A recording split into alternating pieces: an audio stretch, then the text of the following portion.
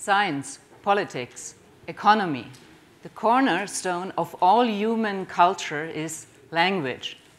Babies learn language in just a few years, but for all that we know of the advances of AI, no computer has yet managed this task. So how do humans do this? Most researchers try to find out by studying how kids learn English, but English is only one language among over 7,000. This averages to 35 languages per country. Languages differ enormously in their sounds, words, combinatorics, everything. So the big question is, how do babies manage to learn any human language? We can study 7,000 languages, so what to do?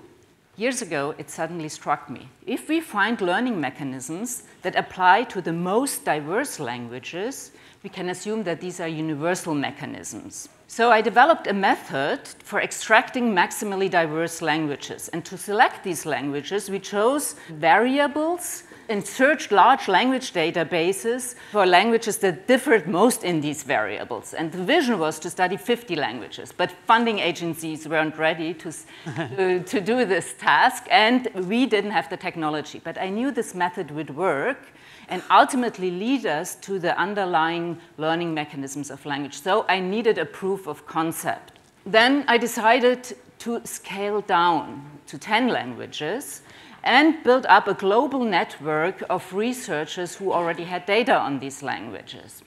And this resulted in the first concerted effort of a systematic comparison of language acquisition of languages as diverse as Indonesian, Cree, Sesotho. So what we want to know is how children learn language implicitly in real life. So we film them with their families and friends over many years, and then we transcribe the data, annotate it, and then mine it for patterns, both in the speech of children, caretakers, and other people around.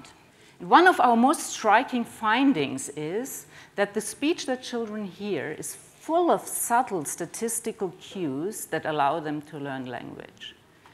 We don't notice them when we talk, but children's brains are able to pick them up. So words and their parts come in repeated environments over and over. For example, words for toys come with the verb play in a variety of contexts. And kids pick up these patterns, and this helps them then to build up categories and their combinations. Most people think kids just imitate, but in fact, they use a form of statistics and computational power that's there from the beginning. So even without hearing all words or verb forms of a specific category, they still can learn them by recombining them and cutting them up and recombining them.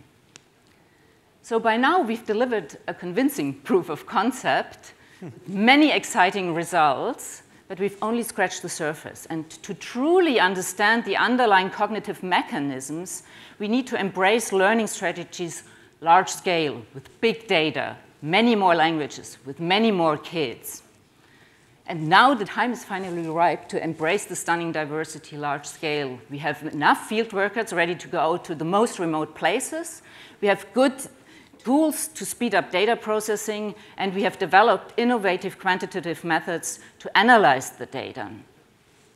With this big data, we will be able to go way beyond what experiments can test, because we can really find out what children do in real life under real conditions. And we can then bring back these results to experiments to hone in to more specific learning mechanisms. But more importantly even, we will be able to tackle individual variation, because despite of the fixed learning mechanisms, every child learns language in a slightly different way.